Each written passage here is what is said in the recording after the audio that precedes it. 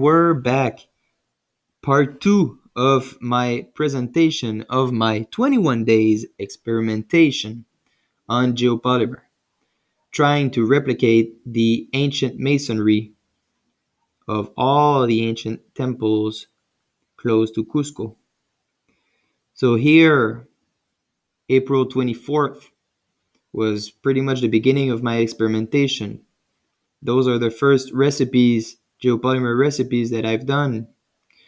And you have a little bit of knowledge here in the picture, not much, but you can tell that they have different texture. And here we have a little video explaining the materials and the quantities, but keep in mind this is pretty much the first day of my experimentation. So the quantities that you're going to see in this video, I've changed a lot during this experimentation, especially the natron and the lime powder. I've upgraded the quantities by a factor of 10 at least. Sandstones from Cajamarca. This is 3 grams of lime powder. This is 1 gram of natron salt, 50 milliliters. So now let's go to the next day, April 25th. So now I've made some new recipes this next day. My goal at the beginning of the experimentation was to find the perfect recipe, the perfect geopolymer recipe, to then go on and experiment with the molding techniques. But you will see down the line that I was lacking a lot of knowledge, because there's one thing in the geopolymer chemistry that is on your side or not on your side, depending if you have it. It's called time. And the geopolymer needs quite a lot of time. It's not a lot of time in a lifetime, but it's a lot of time if you only have a month to do an experimentation. And to have a geopolymer that become rock solid, you need, I would say, 2 months. And I was there for only a month. So I quickly understood that, and I switched direction, switched the focus of the experimentation. But still, I will keep showing you the first part because it's important. There's lots of knowledge also to learn here. And then the next part, where the background becomes purple, is where I start to focus on the molding technique.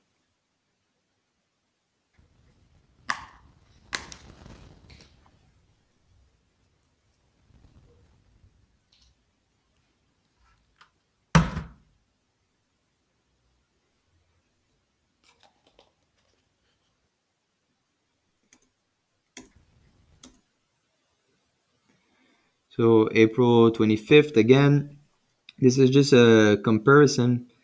When I was doing some samples, I was doing the mix. This is weathered sandstone geopolymer in alkaline medium. So I've poured this one 30 minutes after I've made the mix, and this one on the left, I've poured it right after the mix. So you can tell that this looks a lot better. Now April 26th, that was the next day.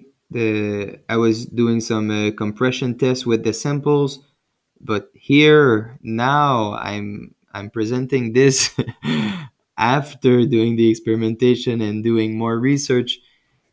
I can tell that I was doing some very rookie mistakes, because why do a why do a compression test or to like test the consistency of your sample if the samples needs time for it to bind together? So it was very much like a rookie mistake, but still I'm sharing with all of you.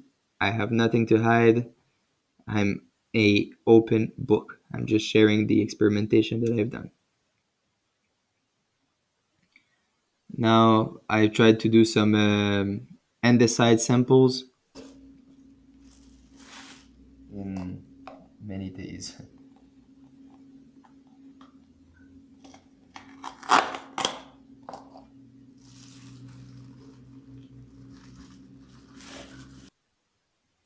and I've put them in some bags because during my experimentation I kept on studying, and one of the day that I decided to take the day off because every day I was doing recipes and nothing was working. I thought nothing was working, but I was just lacking knowledge.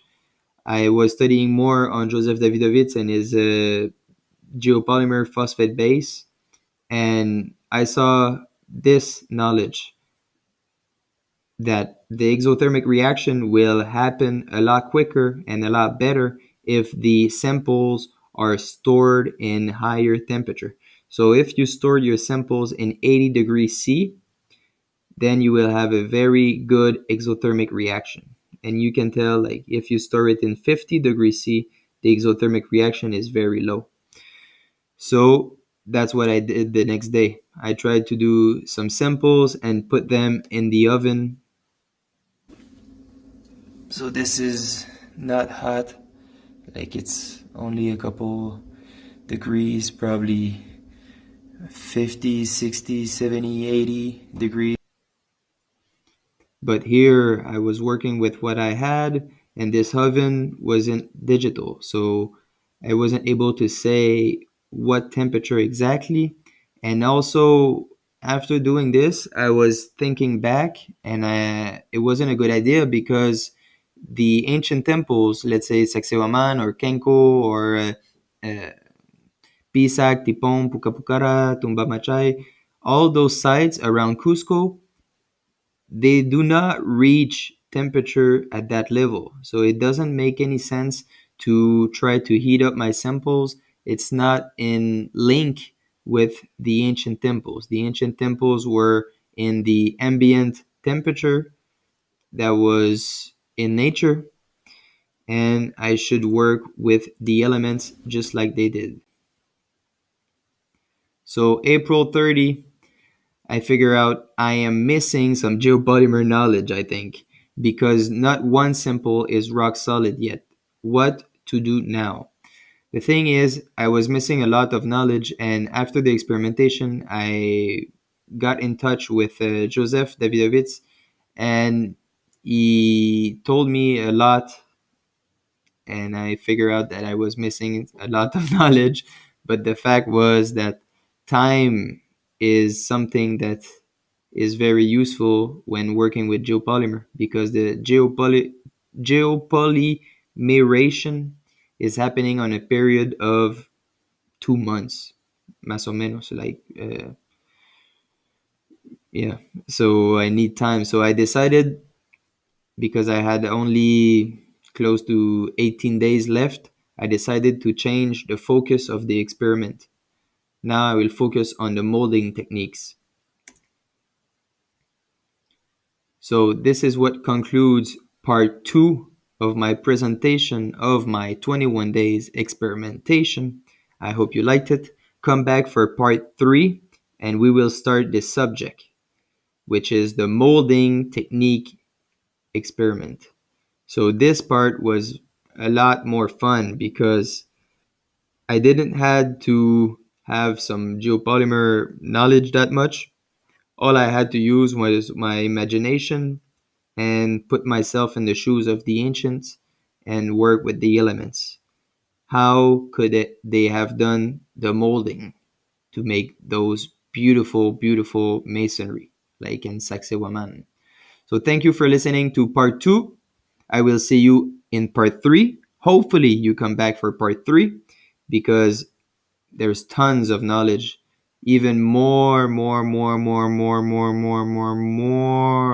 interesting than the first parts.